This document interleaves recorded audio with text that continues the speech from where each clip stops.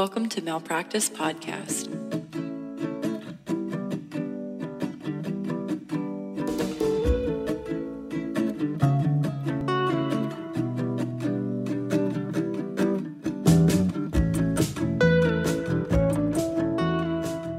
Beep, boop, bop, go. So, are you ready to get started?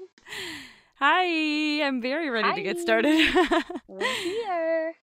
We're here. We're in this. It's malpractice at nighttime. Malpractice at midnight. Oh my god, can you imagine? No. You joking? We'd both be like, whatever, this is it. I don't care anymore. I could never. Midnight is not our time. I'm an early bird. I am not a night owl. Except if you give Sydney a couple drinks, she will force you to stay awake. Well, that's correct. I am straight up a pusher. You're like, oh, stay awake with me. I was watching this show the other day.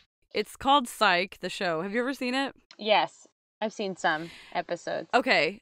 There's this one where they're at a bachelorette party and the chief of police is there and the woman was like, take a shot. And the chief goes, excuse me, I'm the chief of police. And the other woman goes, and I'm the chief of making bitches do shots. And Eric looked at me and he was like, that's you. Yeah.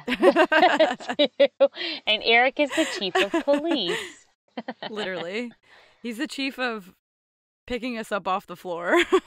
Period. Have you guys put up your Christmas decorations? Oh, Christmas tree. Yes. Is your Christmas tree good? Yes, I like it. Mm-hmm. Do you guys do like all one type of decoration or do you have like a theme or do you just do random stuff? Yeah, we do. Ours is like gold and silver. That's cool. Yeah. That's what we do. I like coordination. Same. You know me. When I was growing up, my parents had, we always had like go out and to the farm and cut down your own tree, which I like, right? Yeah. But then it was like a chaotic Christmas experience where there was like multicolored lights, which I should have appreciated because gay, but I didn't because chaos. Chaos. And then every ornament is totally different. Yeah. And there's no system. And it was like macaroni strings that I had made when I was in preschool. And I'm like, I don't care about this anymore. I throw it in the trash. My parents straight up still have a 3 wise men ornament that I must have made. It's out of popsicle sticks. So I must have made it in elementary school for sure. Couldn't have been any later than like 4th grade. Oh, I was about to say separation of church and state, but you went to private school. I went to private school, yeah. So yeah, that makes sense. That's correct. They did not separate that shit. Like when I see my mom's tree, I'm like, it looks so homey because she has so many decorations. They're random and chaotic, but it's homey because there's so many of them. Yeah. Whereas our tree is basically like gold and silver, kind of like yours. Yeah, love it. And we had to buy plastic ornaments because we have cats. Right. And if there's one thing that everyone in the world should know about a cat, it's that as soon as you put the Christmas tree up, those bitches are up in that tree trying to knock stuff down. What do you want from them? The first thing they do, you get the tree out of the box, they start chewing on it. I'm not exaggerating. Like, oh, about to get it. And then the ornaments, we have to hang all of the ornaments at least like 3 feet off the ground so the cats can't swing at them. Oh my God. They've literally climbed up the tree and knocked it over before. It's in their DNA. Is it both cats? It's both cats, yeah. So you can imagine the fat girl cat climbing up a Target Christmas tree. Yeah. She's like, this is my time. She's like, I'm in the jungle, bitch. This is my workout. When in fact she is not. And it's a mess. What else is new? I didn't realize have you ever had this moment where you're like, I had a great day. I'm exhausted. Like, it literally right after you're like, I love today. Will go to sleep right every single day. That's how I am. I spent about 45 minutes on the phone with my cousin when I got off work today. I was like, we were both going home. We were both on our little commutes or whatever. And we were just talking about the fact that begrudging the fact that we're not independently wealthy. Me, every day. And we still have to continue going to work. And it's so rude. No, it is rude. I find it disgusting. Yeah. I'm just thankful sometimes I have a job. Same. I should feel that way, but I don't. You know how sometimes people ask you, like, if you won the lottery, would you quit your job? And people are like, no, I would just live exactly the same. I'm like, absolutely not. No, I'd quit my job. How much is the lottery? They're always like $800 million. Oh, yeah, I'm quitting. I wouldn't think twice. People are like, oh, you wouldn't want to finish your PhD? And I'm like, I don't need to be a doctor if I have $800 million. I'll buy a doctorate. Literally.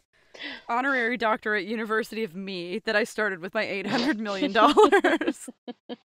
I bet you'd make a big enough donation to a university, they'd give you an honorary doctorate. They do that all the time. Would. They did it to Shaq. He's a doctor. There you go. Dr. Shaq. Yeah. Just saying. That's a bop. That's a good idea, actually. If I had money, I'd do that. Win the lottery? Winning the lottery is a great idea. I mean, you gotta play to win, and I don't. You don't. My dad does, You don't. I don't either. My dad plays the lottery, and he calls me, and he's like, hey, check these lotto numbers and see if we have to go to work on Monday. Aww. That's what he calls me every time. And does he ever win any? Yeah, he won, like $50 or something like that, which is, That's lunch, dinner. It's lunch, dinner, yeah. Pays for your lottery tickets next week. Period. What I would say is, like, nobody should rely on the lottery. Like, don't make that your plan A. But it's like a fun thing to... Are there people who it's their whole plan? Dude, I literally think that people, like, spend their paychecks on lottery tickets thinking, like, I'm gonna win if I play all these. Absolutely not, my friend. You are not.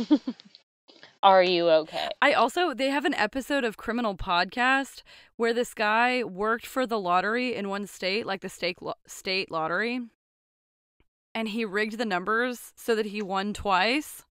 And I was like, dude, you probably could have gotten away with it once. Yeah, why did you say anything? Why would you do it People get greedy, twice? man. People get so... They get greedy. Greedy. How much do you need? Two lotto winnings? Absolutely not. Two? No. And you don't think they're going to check up on that? Yeah, no. You work there. You're the number one suspect, my guy.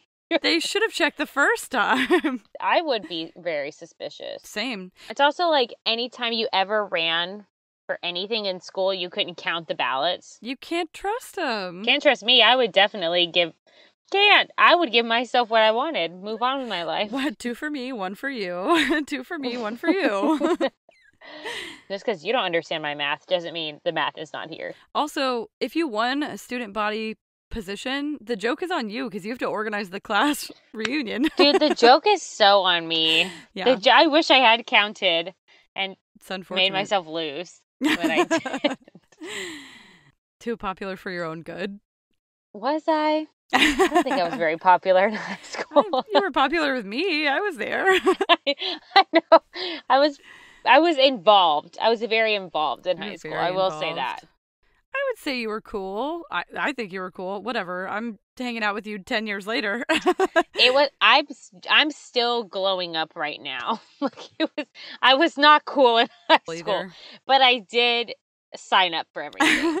That is something I did. I feel like we were cool in our own circle. We whatever. I don't give a fuck. I don't give a fuck either, but I was not cool. I got home and I drank a glass of wine, and I honestly was going to finish that sentence, and I just couldn't make myself do it. I don't give a... Sometimes it'd be like that. Well, let me introduce our guest today then. Get into it. This is a great episode, and I really like this interview. Same. Okay, today we're bringing you an interview with Tegan Kehoe.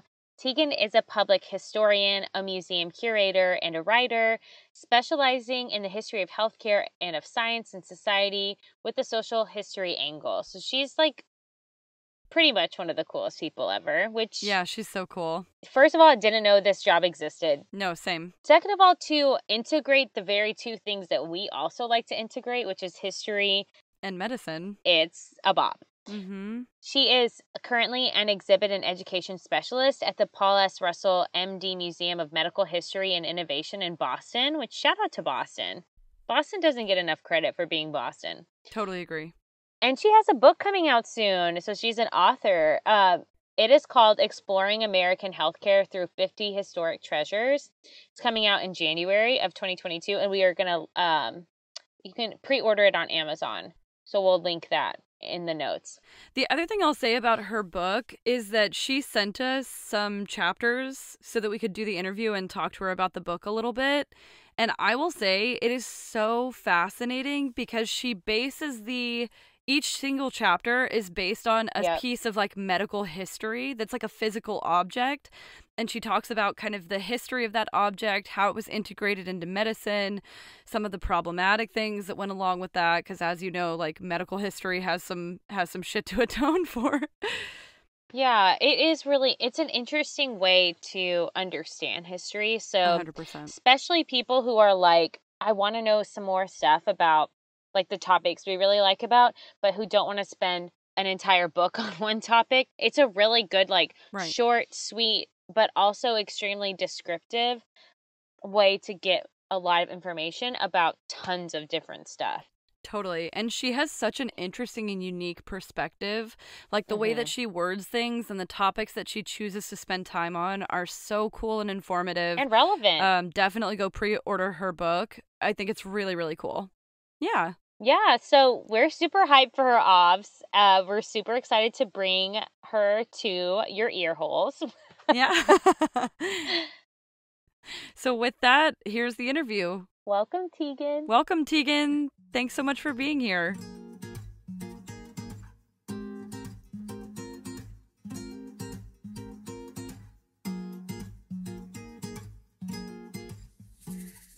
Hello, everyone. My name is Tegan Kehoe. I use she, her, and hers pronouns, and I am a public historian and museum professional and writer. My day job, although day job is a little derogatory and I do love it, is exhibit and education specialist at the Russell Museum of Medical History and Innovation at the Mass General Hospital in Boston. And I recently wrote a book exploring American healthcare through 50 historic treasures. And we will absolutely link that book in our show notes. Please go buy Tegan's book. It's really, really cool. We've definitely read some chapters of it, and I'm so excited to read the rest. Yeah. So could you tell us how you got into this field of work? Sure. So I got into history museums very intentionally and got into medical museums a little bit unintentionally. So I was interested in a career in history museums, started volunteering in some in college, started browsing course catalogs for what grad school in this field would look like. So I have a master's in history and museum studies.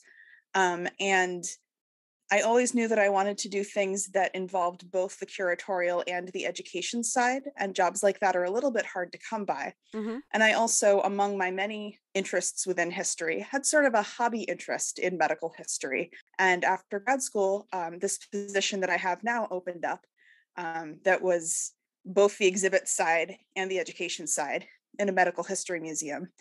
And so I've been there about 6 years now, and I've just been going deeper and deeper, wrote a book and I'm continuing research on medical history topics. That's so cool. And your book, which is so cool, like the amount of people that I know that can say they've written a book is like 2, and you're one of them. Can you tell us why you chose to do that? Sure. So I've known that I wanted to write actually longer than I knew that I wanted to work in museums. And so I had been, looking for an opportunity that I was actually qualified to write, because there are lots of books I would love to write where I wouldn't necessarily be a good person to be the one to write them. Yeah. And then I had a couple of false starts and that sort of thing. But I saw this call for proposals from a professional organization in my field, the American Association for State and Local History. And they normally do books that are specifically aimed at people within the profession and volunteers, so people within the field. Mm-hmm. But this series is really for both people inside the museum world and people who just like museums. So it was a new thing for them.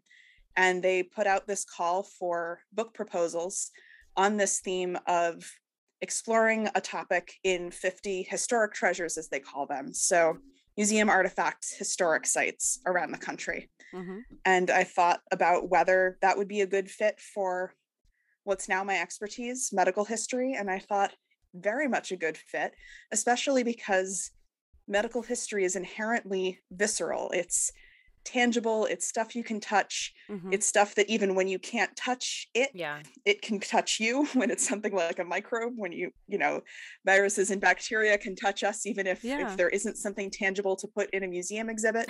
And so that's just a really good fit for talking about that history through the lens of material things. And so, Yeah. I wrote the proposal and they were interested, and from beginning to end, it was a couple-year process. There was a lot of research, and if I write another book, which I definitely plan to, it will definitely not be on 50 different subjects. That was a lot. Yeah. But it was a fantastic experience. No, it's so cool. And for our listeners, in the book, Tegan has images of all of the different medical instruments and illustrations from the time period. Like, they're so cool and so interesting. And as kind of a history buff myself, I was, obsessed with it. When you think about historical writing, what kind of keeps you interested and engaged, and what about specifically like medical history kind of drew you to, maybe you've already answered this, what kind of drew you to that topic? Sure. I think that for me and for a lot of people, history is about stories.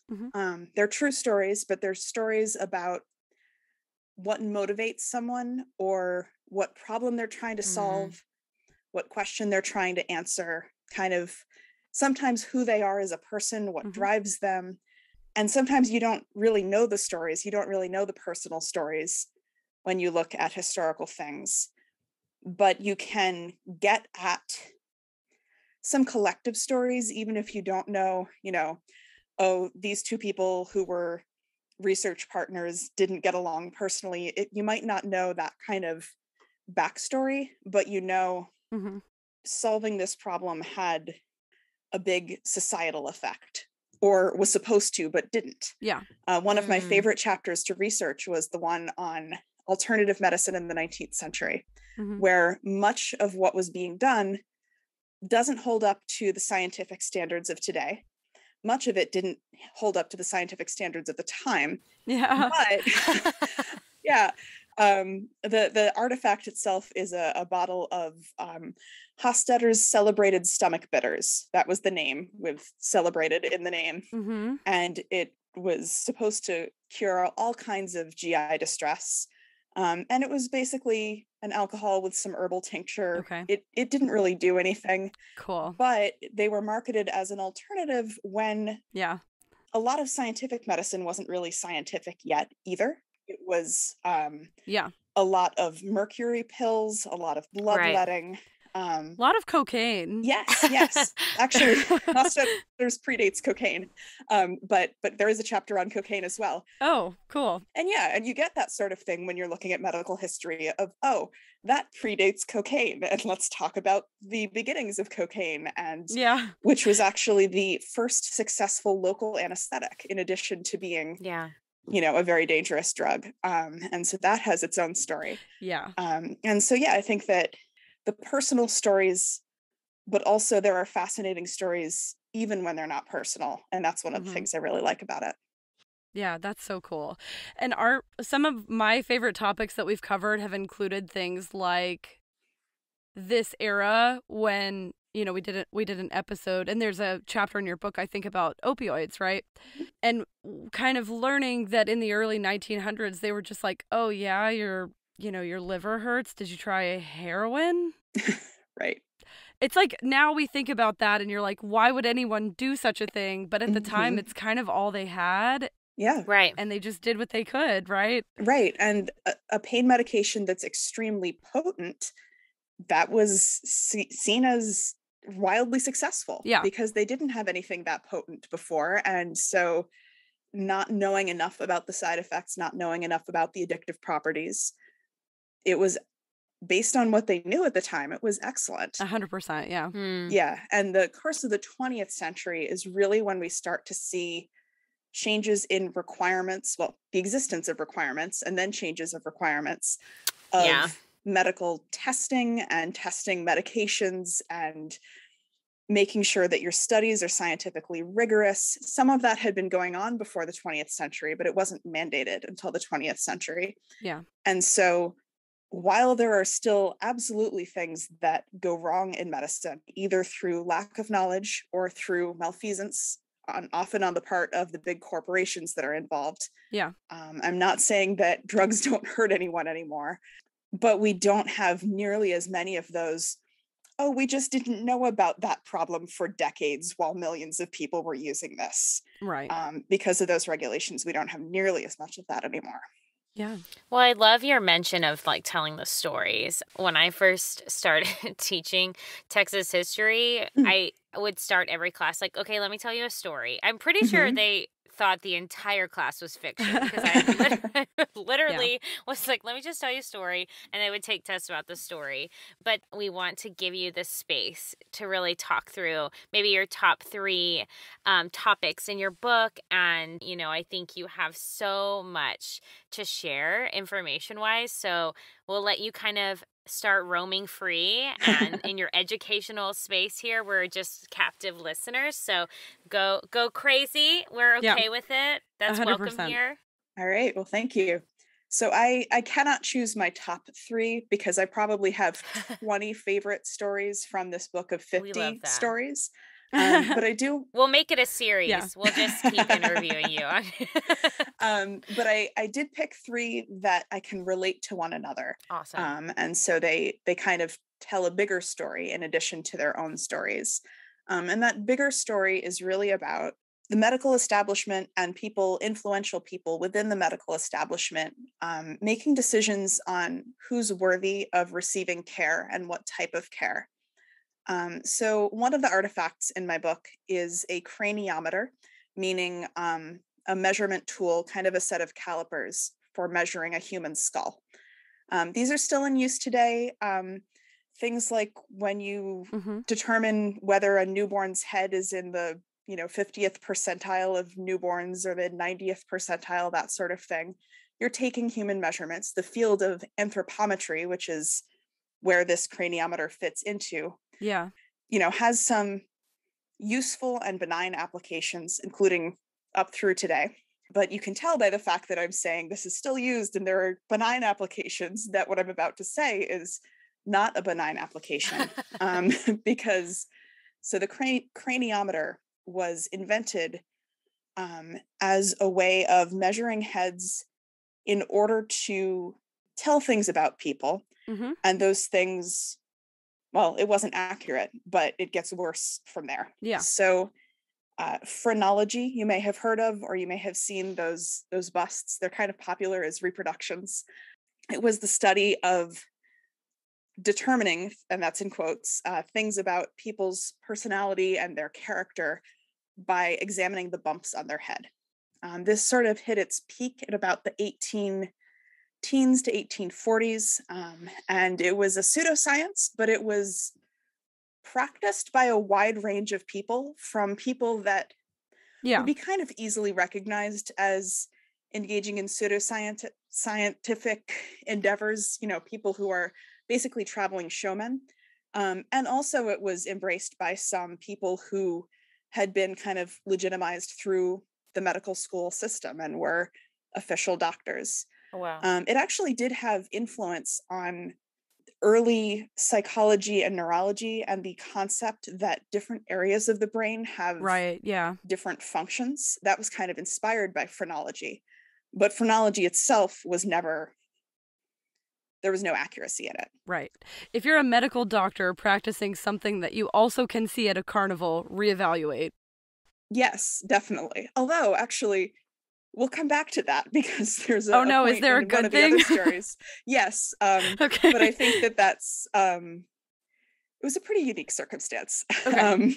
And I think that overall your rule definitely stands. I think that, people should never take medical advice from podcasts or from historians, but but that one, if it's at a carnival, it's probably a good rule. Yeah, thank you. We like to make wild accusations here. Yeah, we do. So that was one thing you could do with a craniometer, was measure someone's head for this. Phrenology sometimes played into stereotypes. A particular practitioner might say that a man's intelligence head bump was greater than a woman's intelligence head bump. There was, racism and stuff in there too, but it wasn't a system codifying or promulgating racism. But what overlapped with it and came afterwards absolutely was. So the field of scientific racism was a school of thought within medicine and within anthropology and kind of any field that's studying the human body or studying humans as a group and dividing people into races. Normally today, we don't talk about medicine as a field that divides people into races, but it was a big thing in the 19th century. So a scientist named Anders Retzius created what he called the cephalic index, which was a way of quantifying how round or how tall your head is. So whether it's wider than it is tall or taller than it is wide, and where it is in kind of the gradation between that. And he assigned those to racial categories.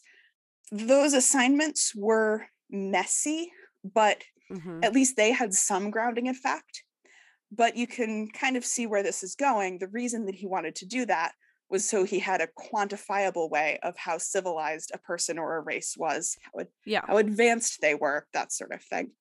So that was one of the first quantifiable changes in scientific racism, where it was really, all right, we're scientists and we believe that white people are the best. And so we're going to figure out a way to put that on paper. Yeah. And so throughout the 19th century into the 20th century, this was a really big part of both medical research and anthropological research. You saw a number of medical museums being formed, some part of the US government that were collecting specimens of human beings, pretty much entirely against those human beings' will. And when I say specimens, I mostly mean human remains. I don't mean living people. There were touring exhibits that included living people, usually either without their consent or in an extremely exploitative situation. But these collections that were created for scientific study were really used again and again to reinforce these same racist ideas. Right. A lot of the collecting practices were grave robbing, but grave robbing is mild compared to, oh, well, we're also engaged in wars against a number of different Native American nations right now. Why don't we have soldiers bring back the bodies when they're done killing people? Or robbing graves that are being protected by armed guards. And if you kill the guard, oops. So these really brutal and dehumanizing practices, where dehumanizing was really kind of the point. The point was separating people out. And especially when it came to Native peoples, US government and scientific authorities at the time were really invested in this quote unquote vanishing Indian narrative, in which the idea was, we're not committing genocide. This group of people is just vanishing. They're constitutionally weaker. Native American groups were more susceptible to certain diseases, epidemic diseases in the 19th century, largely because those diseases were attacking people with insecure housing, poor access to healthcare, trauma. And if they are being moved across the country forcibly, if they are under literal attack, if there's warfare going on, today we call those social determinants of health. So yes, Native Americans were dying of tuberculosis faster than other people were dying of tuberculosis, but it didn't mean that they deserved to die faster than others. The idea of like a population vanishing is so passive when you're actively perpetrating these things. Right. If you're forcing a group of people to live in poverty, to live under really horrible conditions, they're going to be more susceptible to things. So I want to switch gears, but at first it's not going to sound like I'm switching gears, because one of the other topics in the book is eugenics, which is the system of belief within science and social science. First of all, that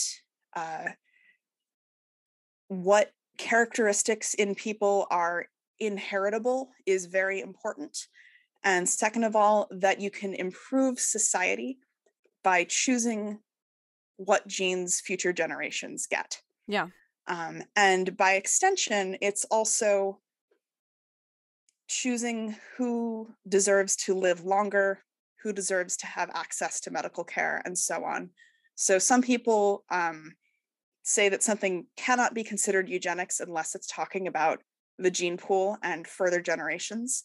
But eugenic thought really exists within how people are treated within their own lifetimes as well. No, 100%. One of the sort of predecessors to this was this 18th century theory that it would be just impossible, it would be against natural law for food supply to ever outpace population growth. Just the population's always going to grow faster than we can feed people. And therefore, there will always be poor people. And therefore, it's not helping anyone if you help poor people, because apparently poor people aren't anyone. Gross. Yeah, very gross. We hate to see it. We hate it. And so this theory stuck around, even though it's been disproven many times, because there have been many times when food supply outpaces population growth, but also this quote unquote logical progression from there will always be poor people to, and thus poor people don't deserve help. That's not provable, but it's also just wrong. I mean, there's an ethical issue with it, a really big one. Yeah. But eugenics combined this passion for the science of genetics that was going on in the late 19th century with this idea that it's important to help society, but the way you do that is by lifting up the people who are already successful. Because if they're successful, they must be doing something right. They must be constitutionally, genetically doing something right. Yeah. So the artifact in my book that's related to this is a medal from a Fitter Families pavilion at a state or county fair. And Fitter Families contests were like livestock contests, except they were for humans, and they were for human families. And people were judged on whether they had normal or superior genetic qualities. A side note to this, one of the other common things in sort of the heyday of eugenics from the late 19th century up to about the 1930s is this obsession with the idea of heritable traits. Right. And so lots and lots of things that today we know cannot be inherited, or we know maybe there's a genetic component, but it's really complicated. They were considered absolutely black and white heritable traits. Yeah. So intelligence, kindness, patriotism, criminality, all of these different things, good and bad, were considered genetic. And these, in addition to having these contests where the winners were told that they were of good stock and that they should breed a lot, and the losers were told that they should not breed and not marry if they hadn't already, because marriage leads to breeding. That's so stressful. Why would you enter that competition? I would never want that kind of feedback in my life. Also, how as a family do you decide to do that? Like, okay, kids, everybody pee in your cups. We're going to go take this to the state fair. Yeah. Right. No, thank you. But it was very normalized at the time. I read some newspaper coverage of these fairs. Yeah. And it was like the newspaper was reporting on a high school football game. And I think I even made that observation in the chapter about it. It was just, oh my God. It was very, very normalized. People were excited about this idea. And so, you know, today at a county fair, you might swing the comically large hammer at the thing that tells you whether you're a strong man, and people do it because it's fun to think that they might be good at it. Yeah. And I think that was part of it. People who already knew that they were going to get at least average points in this kind of thing, because eugenics was not some brand new idea that had completely different sets of prejudices from the rest of society. No, it was healthy, able-bodied white people who were doing well in these competitions. Right. So people who already thought that they might do okay were inspired. Which is gross. Yeah, which is super gross. Yeah, no, absolutely. And I think a lot of them didn't think they were hurting people didn't think that eugenics was hurting people, but definitely didn't think that they were hurting people by participating in this. Right. And they weren't necessarily directly, but the indirect effect of letting this continue to be this big phenomenon absolutely hurt people. Right. It's really hard to talk about this part because it sounds like hyperbole, but the Nazis got a lot of their ideas from American eugenicists. Yeah. They moved faster on them than American eugenicists did. They sterilized a lot more people a lot quicker, but American eugenics societies were influencing the sterilization of prisoners and inmates in mental health institutions up through the 1970s at least. That's when there's a lot of documentation. I don't know that it necessarily ended then. And, the Nazis used race-based justifications for murder that were never implemented on a government scale here. But, eugenics absolutely harms people. No, 100%. Yeah. There were instances of doctors promoting infanticide for disabled or mixed race babies in the United States. And some of them got some pretty positive press coverage about that. And so that's why I want to say that the US never murdered people out of eugenics on a government scale, but on an individual scale, there was some of it that went on, and I don't even know if the extent of it is documented. Yeah.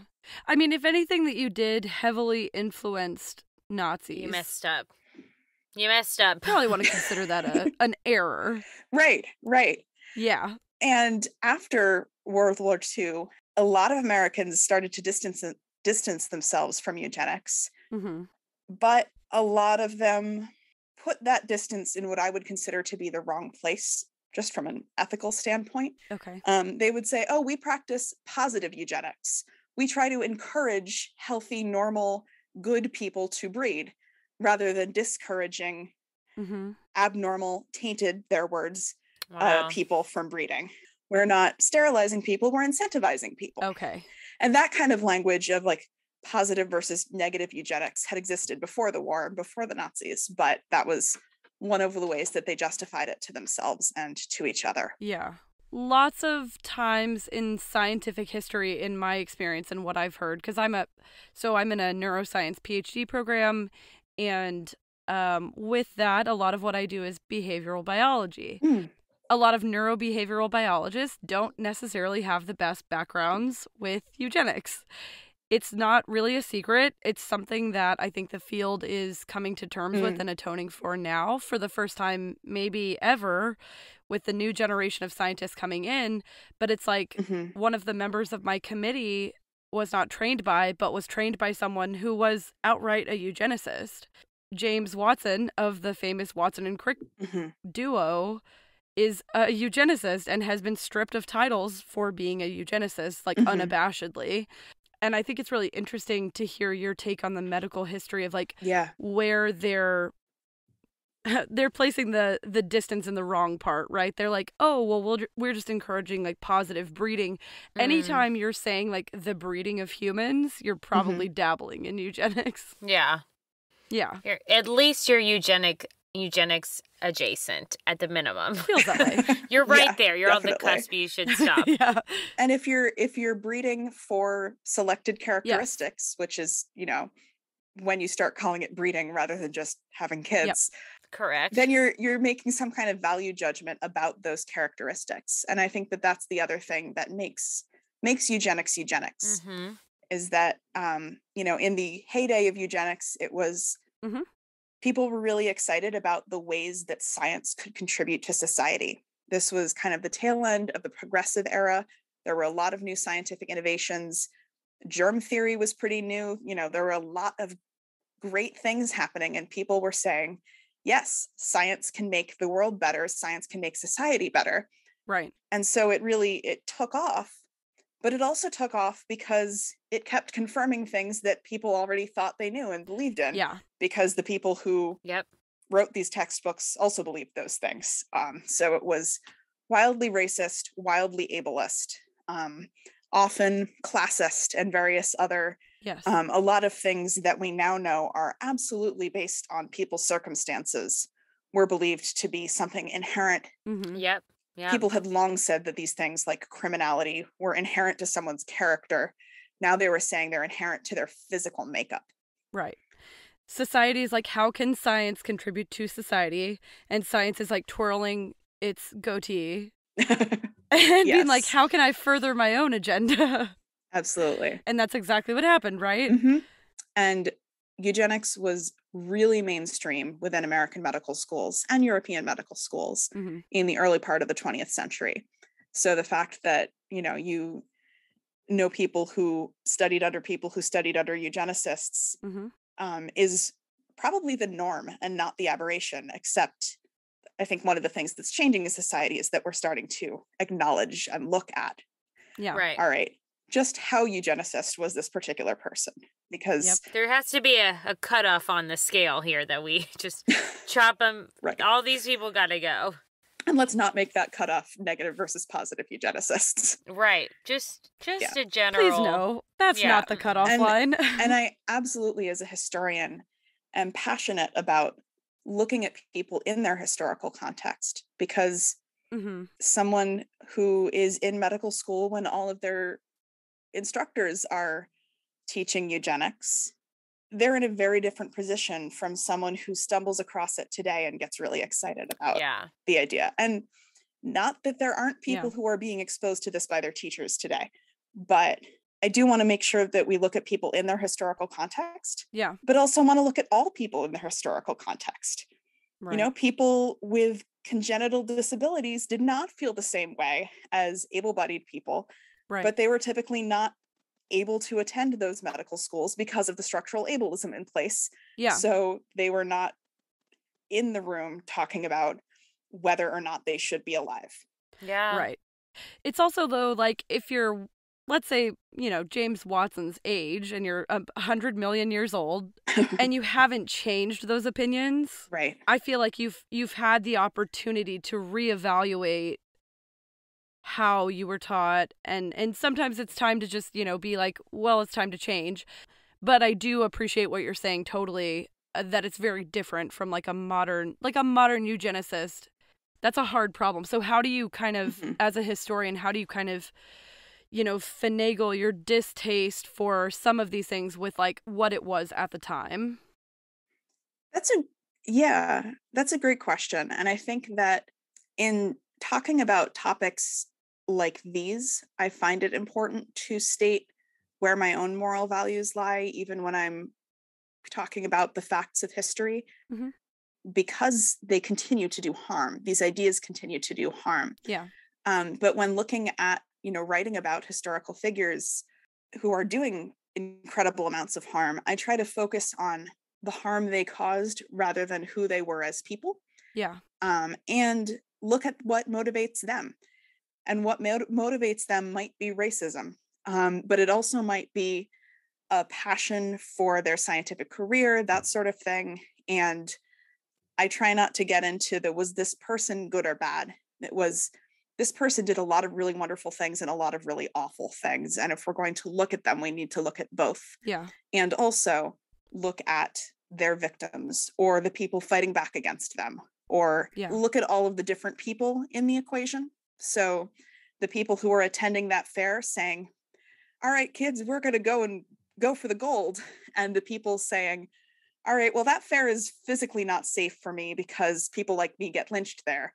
Systems of power and oppression that privilege some racial groups over others, that are happening in the literal same era.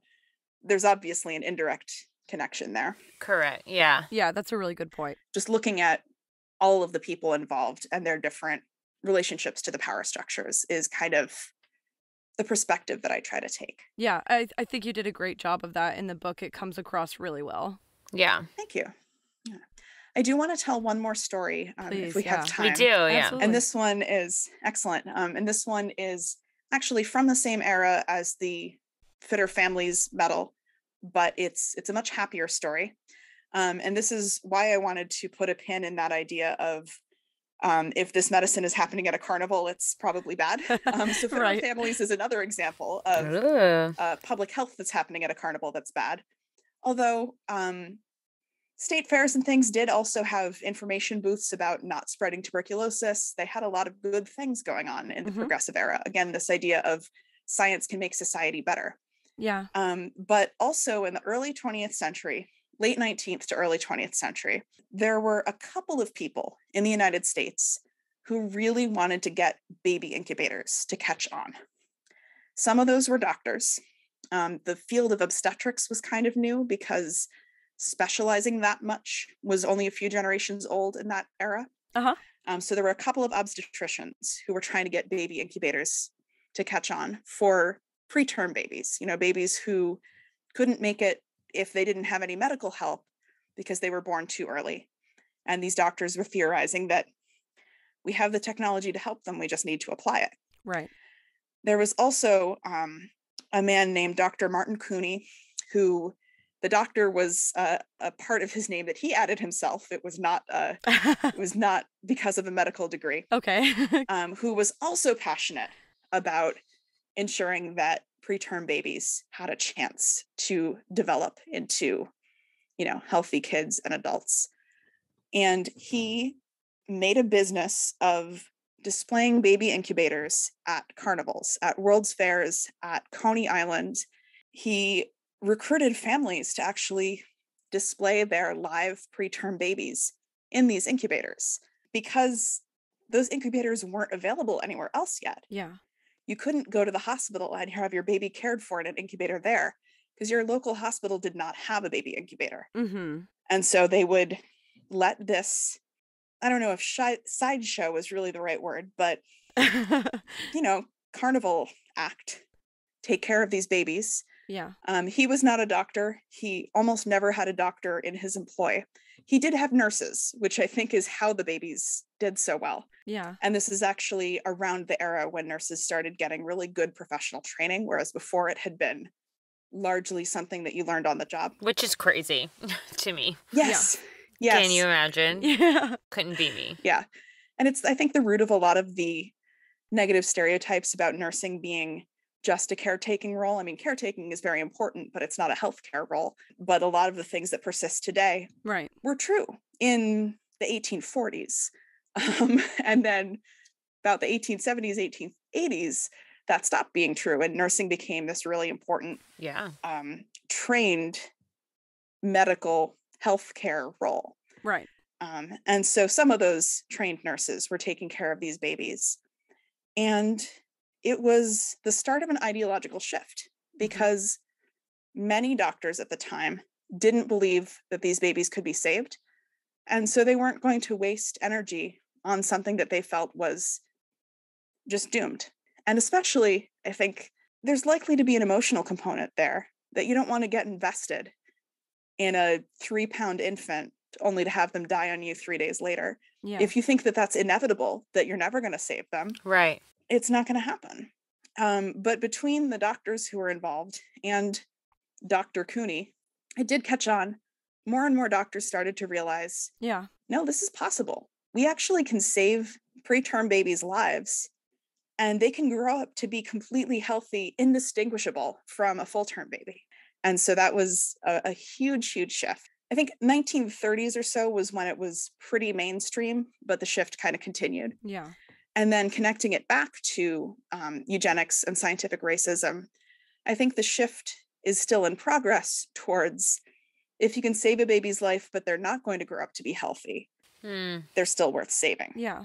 Because their life is still worth living. Right. And so that's a shift that I think for some people is very much still in progress. And if you listen to disability activists, there are a lot of people who have faced a lot of abuse because people believe their lives aren't worth living.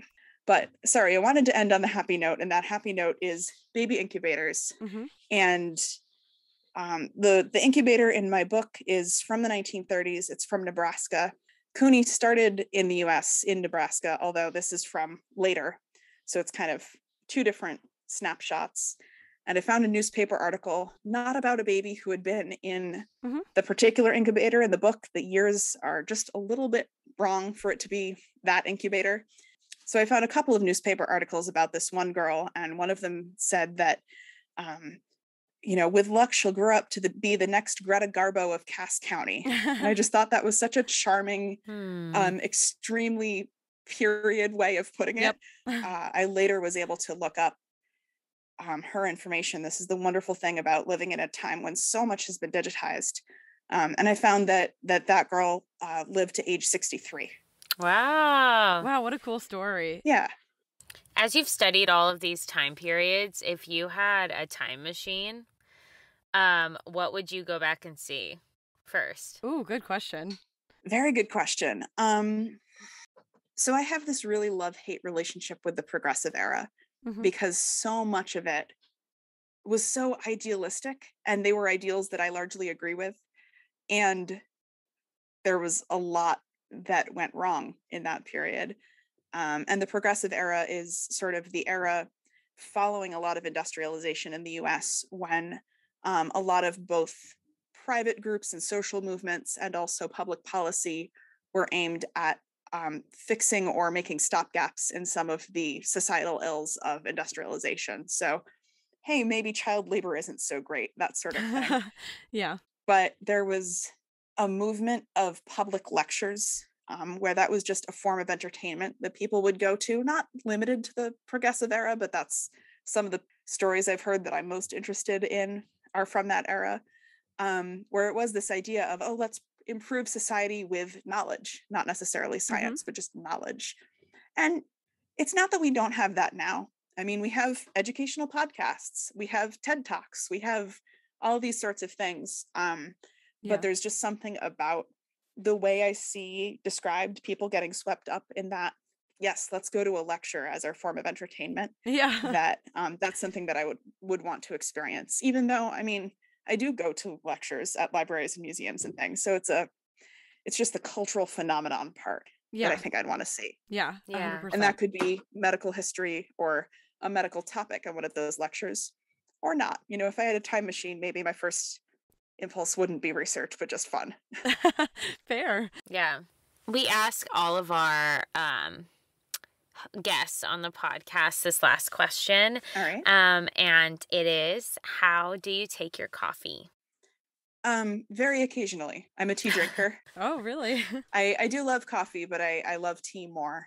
So typically black tea, as strong as I can find it.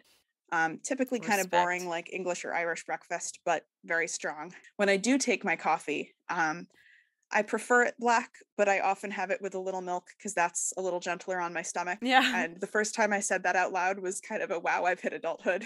I prefer black coffee, but it makes my stomach a little oopy. So that was like 3 different answers to your one question. But we love it. That's perfect. Yeah. It's definitely a coming of age moment when you're like, oh, I have a specific way that I take my coffee, and if I change that up, I'm going to feel bad. It messes me up. Yeah. Well, you've been so generous with your time, especially with the re-recording of this episode. Your stories are incredible. Your book is amazing. We're so honored to have you as a guest on the show. Thank you for being here. Yeah. No, it was my pleasure. It was a delight to have this interview. And thank you both so much. Thanks so much.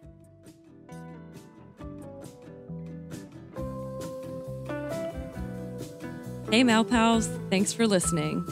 The sources and links for this episode can be found in our show notes. If you haven't already, go follow us on social media. You can find us on Instagram, Facebook, and Twitter at Malpractice Podcast. You can also send topic suggestions, questions, or concerns to our email, malpracticepodcast@gmail.com. And just as a reminder, if you like what you're hearing, you should definitely subscribe, rate, and review us on Apple Podcasts, Spotify, Stitcher, or wherever you like to listen. And don't forget, malpractice makes perfect.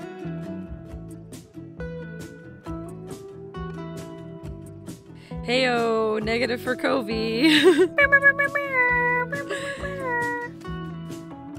Still Covey. Negative. What's up? That's because you got that boosty. I don't have the cove. You know how they used to be like, oh, you have cooties? They're going to be like, when we're older, they're going to be like, you have COVID. Ew. You need to get your booster shot. You're disgusting.